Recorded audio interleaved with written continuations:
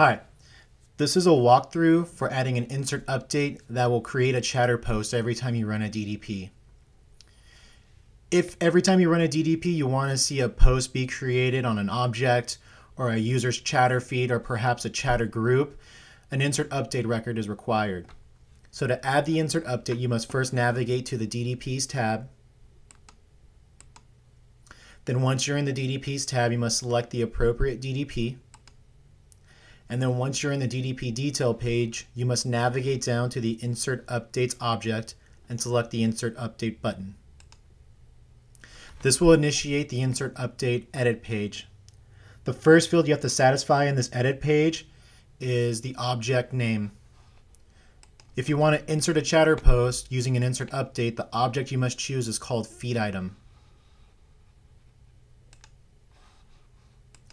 Next, you'll be asked if you want to attach the output file to this object whenever the insert update is performed. So that is the merged document in PDF or original format. Next, you'll be asked to enter a description of the insert update.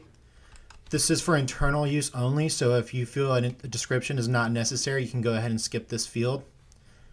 And then next you'll be asked to create field value pairs. These are the fields that will be inserted or updated in your insert update. So if you want to create a chatter post using an insert update, you must have field value pairs for two fields. The first is the parent ID, which identifies where the chatter post will be created. So you can create a chatter post on an object, on a user's chatter feed, or in a chatter group, but you need those IDs in order to create the chatter post to those objects. So you can gain access to those IDs in the field tagger. And let's say we want to post to the related account every time this insert update is run. We can grab the account ID and then place it in the parent ID field value pair. Next, we must include the value for the field value pair of the body. This will essentially become the subject of our chatter post. And you can include merge tags in here as well to make it dynamic. As an example, we can create a body of proposal sent to and then use the merge tag for account name to dynamically bring in the related account name every time we run this insert update. You can always update or insert more than two fields. If you want to add more field value pairs, you can select the Add Field link. This will create more field value pairs for you to enter in. Next, if you want to control the order in which your insert updates are initiated, you can enter a number here, but this only applies if you have more than one insert update on a DDP.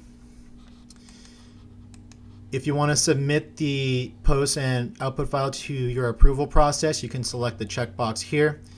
And then finally, for the top section, you must choose which delivery methods this insert update is going to be initiated with. So if you select all, then that means all your delivery options will initiate this insert update. But if you want to limit it to specific delivery methods, then you can choose those here. In this example, we're going to limit the chatter post to the attached to Salesforce, Salesforce email, and sent to content delivery options. In the second section of the Insert Update Edit page, you can manage filter criteria. This will further filter when your chatter post is created. As an example, you can include the merge tag for opportunity stage and enter a value of close in the right column, and then this chatter post will only be run every time the opportunity stage is equal to closed. You can add additional filter criteria by selecting the Add Filter link.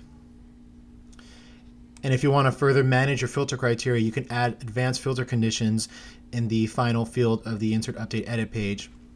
As an example, you can enter 1 and 2 if you have two filter criteria, and then this insert update will only be performed if both filter criteria 1 and filter criteria 2 are satisfied. Alternatively, you can enter in 1 or 2 in this field. That means that the insert update will be performed if filter criteria 1 or filter criteria 2 is satisfied. Once you are satisfied with all your values in the Insert Update Edit page, you can select Save. And then once it saves, you'll be taken back to the DDP detail page and your Insert Update will be ready for use. So to use your Insert Update, you must navigate to a record on your main object. In this case, an opportunity record. Then you must select the Loop Plus button. Choose the appropriate DDP. And then in the third step, you're limited to the delivery option selected in the delivery methods field of your Insert Update Edit page. So if you recall, we chose to only have our Insert Update run if we attached to Salesforce, sent through Salesforce email, or sent to content. So we must choose one of those delivery options if we want to initiate the chatter post. Once you select your delivery method, select Run and the document will be processed. Once the document process is complete, your chatter post will be created. And according to the way we configured this specific Insert Update, the output file will be included in that chatter post as well. Now that we've been taken back to the opportunity record, we can navigate to the associated account and view that our chatter post was in fact created, dynamically brought in the account name, and included the output file. And that is how you add an Insert Update to a DDP which posts to Chatter. Thank you.